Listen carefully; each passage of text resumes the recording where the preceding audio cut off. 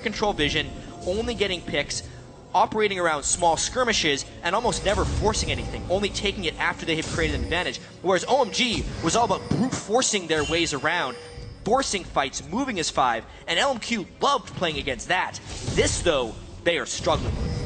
And that Dragon is coming up in less than half a minute's time. Fnatic have lost a few wards, but those deeper ones by the blue buff still stand. There's a pink inside of the Dragon pit from LMQ, which will allow them to keep control on that front. If we look at the top lane, SOAS has teleport available.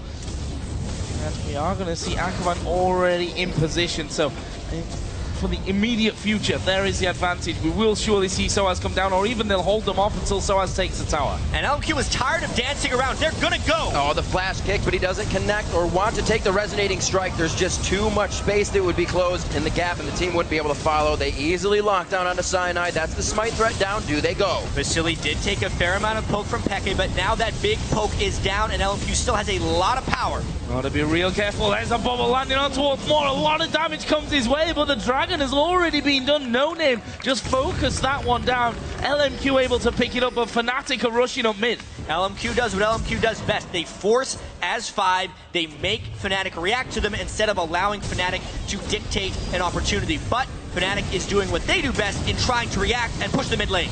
LMQ trying to stop what they can. Very close. Nothing can close in on Ackerman there. And it looks like Fnatic is forced back for now. They don't have Cyanide. A little harder to go into the turret with